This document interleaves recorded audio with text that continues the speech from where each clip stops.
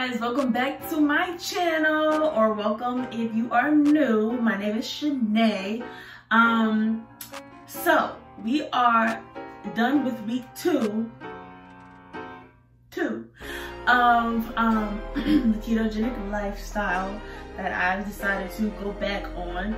If you don't know what I'm talking about, if you don't know what I'm talking about, watch the last video. It's gonna be right there. Or linked at the end. But anyways, we are done with week 2. I am down 8 pounds. No. 9 pounds. I'm down 9 pounds. I started at 243. I'm 234 now. So that one little stinking pound not want to come off, but it's okay because we're in the third week. Today's Tuesday. We're in the third week, and we're gonna see the change. I believe it, and you should too. So,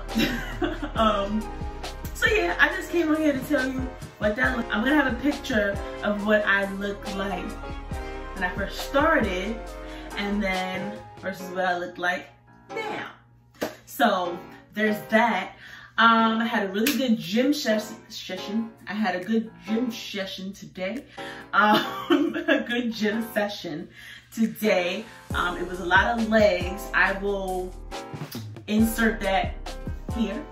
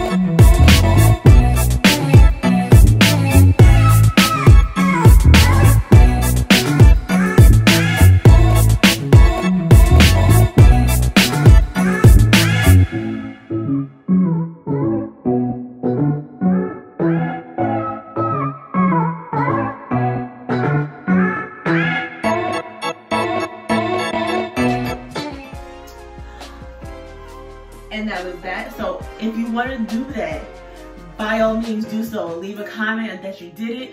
My Instagram, I will put that right here.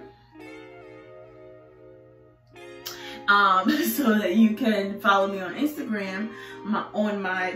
This will be my fitness page, because my regular page is for my regular stuff. And my fitness page is strictly for fitness and my ketogenic lifestyle that I have started. So that's about it. One thing I can say is, so if you're bigger than me, or if you just are not used to working out, because this is what I've learned. I've done a lot of research on the lifestyle, and I've watched a lot of people's vlogs. Like I watch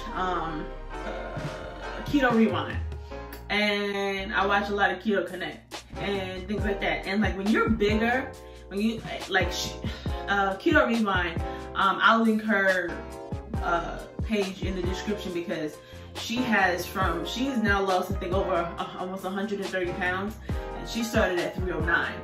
I started this ketogenic lifestyle at I started at 243. However, I had already started my weight loss journey years ago, almost 5 years ago. So I already am adapted to losing the weight. I'm very muscular. I have a very muscular frame. So when I look at people who actually start the lifestyle from being really, really big and having a lot of fat on them and not used to working out or changing their diet at all, versus me, I'm like, damn, because I see when they start, they lose 10 pounds in a week, and then they lose, the second week they done lost 17 pounds, and the third week they done lost about 20 pounds, and then the fourth week they done lost 30 pounds, and I'm like, why am I not losing the weight this fast? Like, what's wrong with my body? I'm doing the same thing. Some of them do lazy keto, but yeah, they don't need, they just up their fat and protein and like reduce their carbs. They don't even track it. I'm out here tracking stuff. And then my little increments is going down little increments. And I'm like, so what is wrong with what I'm doing? And it's because even with them, when you start at really big, like your body, you kind of shock your body. So it's easy for that weight to lose off because now you didn't change it drastically. And so for me, because I already didn't stop eating as bad, I already work out all the time and my body's used to it. It's just like, oh, you doing something new? All right, well, we'll shed something here and there. We'll, you know, it's like, it's already used to it. So it's a little harder. I gotta do a little bit more to see a change. So, and I think within doing my research, I realized that. So now I have to, like before I put my noggin to use, I just would give up.